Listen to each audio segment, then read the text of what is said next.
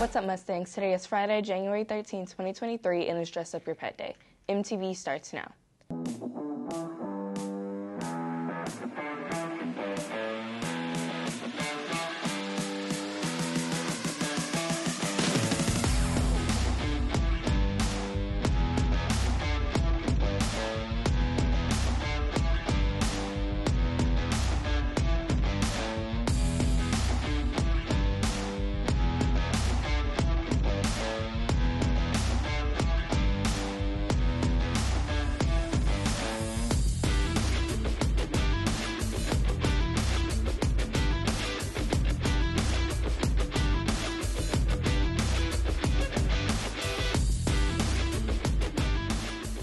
My name is Zoe, and here are your announcements. Here's a quick heads up for the dress-up days.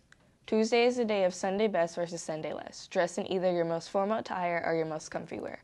Wednesday is surfers versus bikers.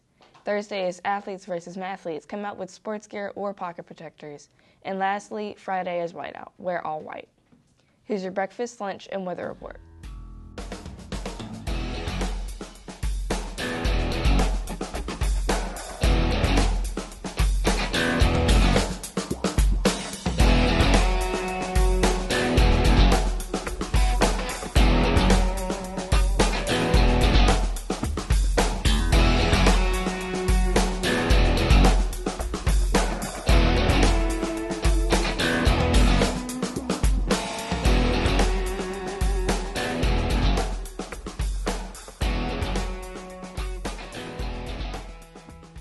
Happy birthday to Maya Reeves, Hunter Ramey, Joy Stubbs, and Elena Peaks. Have a great day.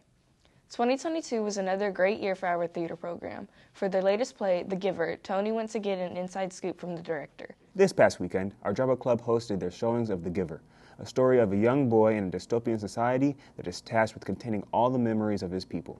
I got an inside look as to some of the decisions that went into the production of the play during my interview with Miss Cruddle. What went into your decision-making when it comes to the choosing of the play this year? I can do that. So last year, as you well know, we did a variety show with a bunch of different kinds of shows in it. We did 3 different one-act shows. One of them was called Inside, and it was a more intense, less comedic show, and all of the students in theater said, we want something that is not so much comedy. Like, we don't want it to be funny, we want it to be more intense. Well, there are not a ton of shows like Inside. And Inside itself is actually for film anyway, and we adapted it for the stage. And so I looked for something that would be appropriate for high school students, but also would be something not so slapstick and more serious. And so that's where I kind of found The Giver to be the best of what they wanted. Not so scary, but still good.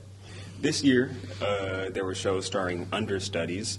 Tell us about some of the characters in the play and how those qualities went into your casting process. So these characters did have some very intense, not only like the volume of lines that they had, but also emotions that went into who those characters were and how they developed throughout the show. And so finding actors to play those roles was interesting when it comes to finding someone who not only can memorize things well, but also who can bring forth what they need for the character. I'm extremely grateful to have actresses like Malin Patterson, like Joy Stubbs, who is our Jonas and our Giver, because both of them, not only are they able to memorize all the lines, I mean, they stay on the stage the entire time. It is a very high-stakes show because there's no time to look over your script or do anything like that. They really have to know what they're doing.